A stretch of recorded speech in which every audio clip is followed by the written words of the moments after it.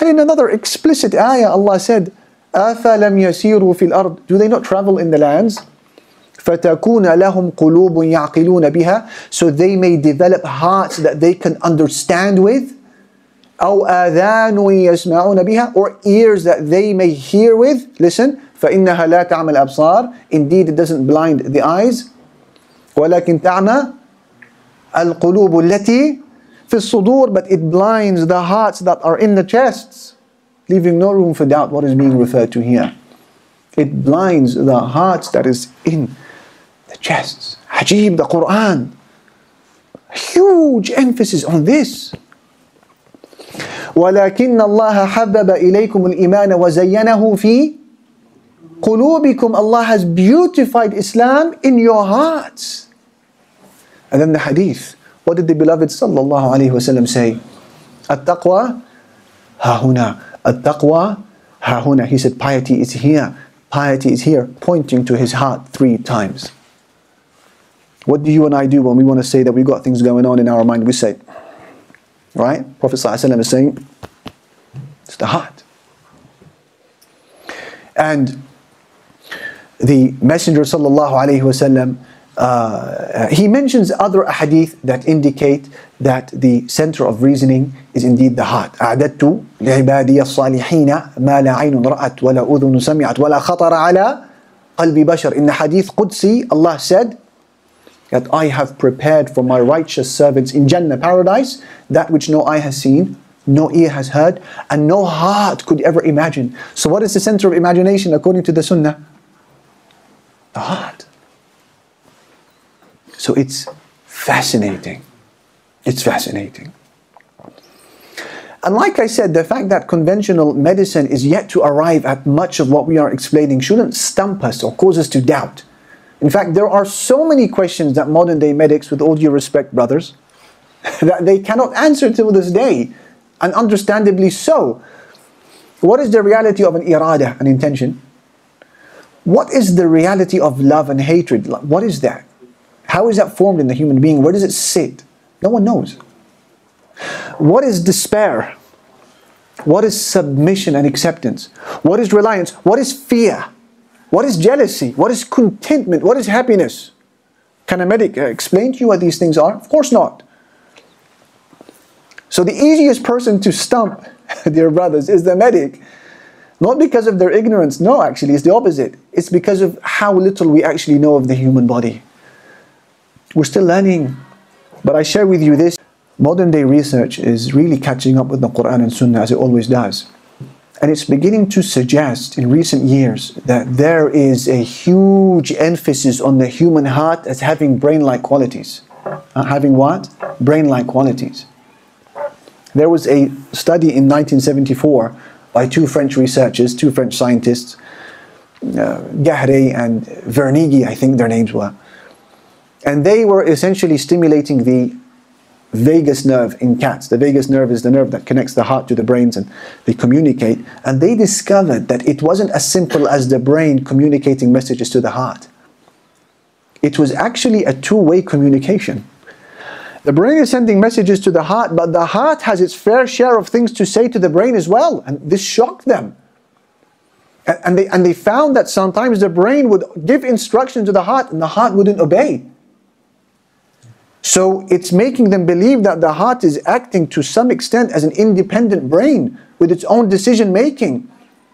They've discovered that the heart, in recent times, they've actually reclassified the heart as an endocrine gland. You guys know this better than me. When they saw it producing a new hormone, they call it the ANF. And this hormone actively affects your kidneys, your blood vessels, and parts of the brain. The heart is producing hormones that affect the brain and influence the brain. There is 2-way communication, and the heart is able to learn, apparently. It's able to understand. It's able to communicate these messages to other cells. It's amazing, subhanallah. It's phenomenal. So the heart brain, this is what they are calling it, the heart brain. And to show you this type of independence to some extent that it has, look at in recent times when the heart is taken out of the chest of a person and it's still beating. when it's completely severed, all of those nerves between it and the brains, the central nervous system is severed, yet the heart can continue beating by itself for some time. Am I mistaken, doctor? Right. What does that tell you? It tells you that it's not entirely dependent upon the brain. In fact, it's self-initiated. In fact, we know in modern day medicine that what?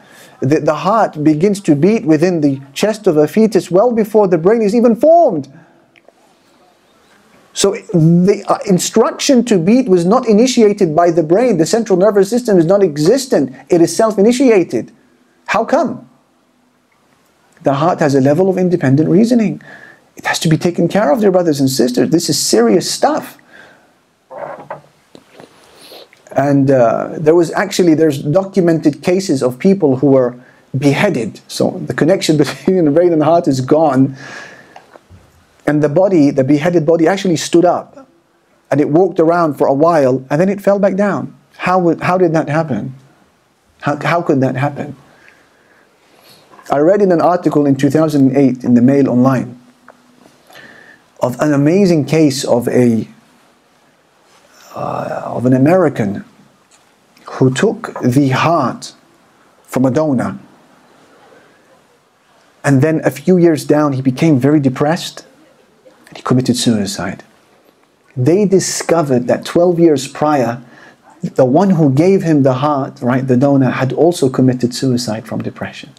Same heart. Here's what is more amazing. When they investigated it, they found that the person who received the heart of the depressed one, who did he marry? He married the former wife of the donor. She was the one. Subhanallah. It's insane. In the same article, a lady, she mentions about her experience in receiving a heart from a young boy who was 18 years old, young man, 18 years old, who died in a motorcycle accident. So she needed a new heart. Actually, she needed a new set of lungs. She took both from him. And then she speaks about her waking up from the operation. The press were there to interview her. They said to her, how do you feel? She said, I'll be honest with you, I'm dying for a beer right now. I could really do with a beer. She said, then I stopped in my tracks. I said, where'd that come from? I don't even like beer. But she said, I just needed the taste of beer for some strange reason. I was disappointed with myself. She said, then I started getting these cravings for 3 things. Snickers, green peppers, Kentucky Fried Chicken. I don't like these things, she said. And then she said, I became a lot more masculine in my behavior. I felt it.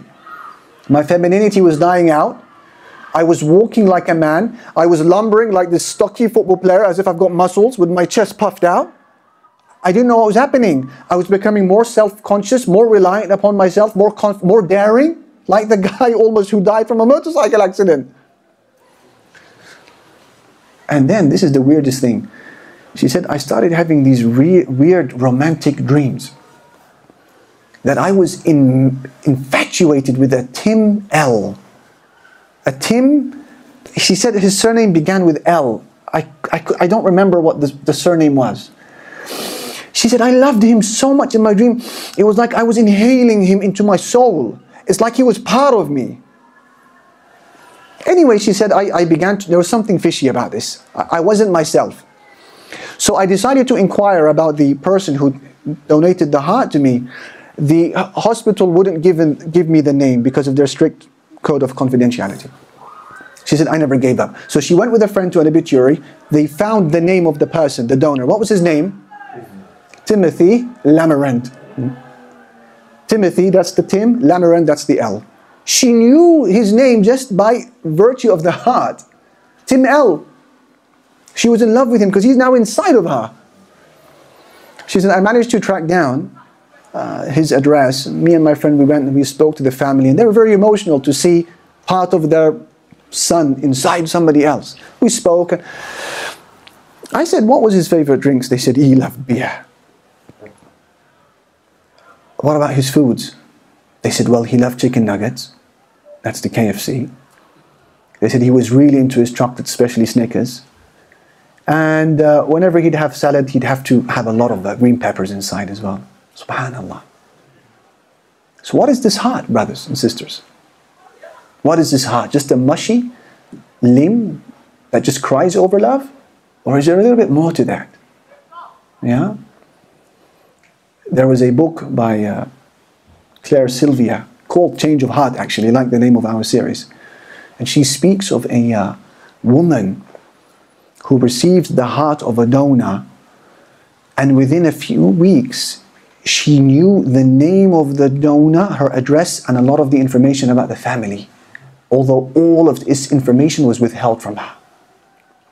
And she speaks of another woman who took the heart of a woman that was murdered, and throughout her dreams and moments of quiet solitude, she was able to rethink the entire crime scene for how the lady was killed. She managed to reconstruct the entire details until she gave the details to the police officer, and they found him and convicted him. So the center of reasoning and the center of consciousness is the human heart according to the religion.